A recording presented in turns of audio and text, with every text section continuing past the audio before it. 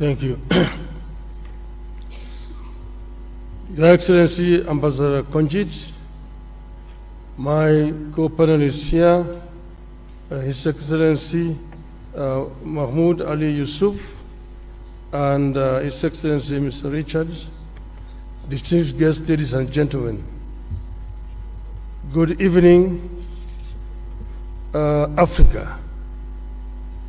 Africa, hamjambo, bonsoir, salam alaikum, rahmatullah ta'ala wa barakatuh. Boa noite.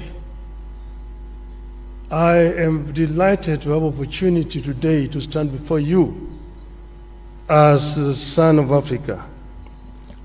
I was born in Kenya, but I'm told that my grandparents came from the Sudan. I am a father of 4, a grandfather of 5, and a husband of 1 that I know of. I am an engineer by profession, and I have been an academic. I have also been a public servant. I've been a member of parliament. I've also been a prime minister and also leader of opposition. In those capacities, I've tried to do my best, and I've gained a lot of experience in terms of management of public affairs. I stand here as an Pan-Africanist and an Afro-optimist.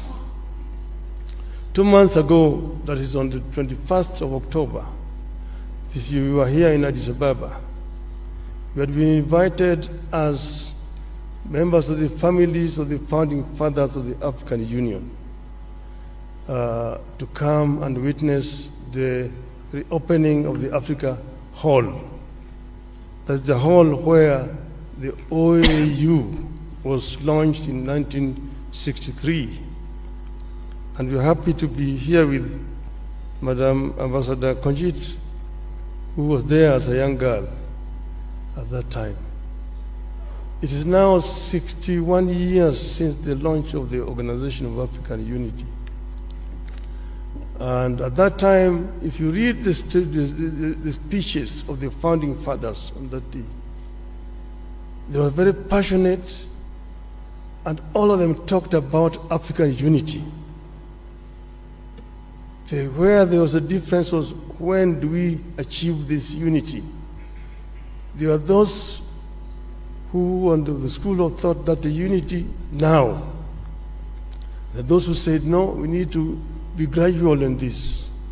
Let us first build the building blocks, the regional unions, which will eventually translate into formation of the African Union as a whole.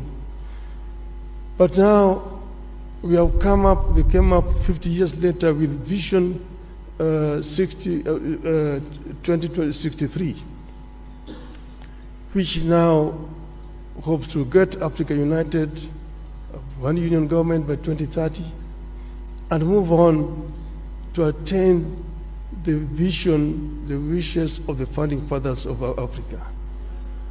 I say that I have the experience. I've been part of this movement for changing the continent. We know that some achievements have been made. Africa is now completely liberated, but there's still work to do. And I believe that I have what it takes to get us where we want to do. In the field of education, in the field of health, in the field of value addition to the abundant wealth that we have on the continent, in the field of trade, inter-African trade. I have acted as the African Union High Representative on Infrastructure.